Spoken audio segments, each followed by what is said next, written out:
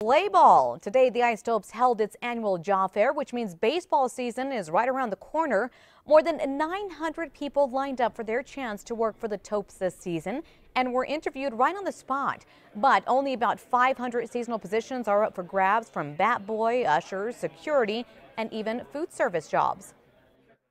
Continues to amaze us, the demand for jobs here. People were waiting here as early as 6 a.m. this morning, standing out in the cold to get a good spot in line. Now, if you did not make it out today, you can still apply in person at the ballpark or download the application. For more information, go to our website, krqe.com.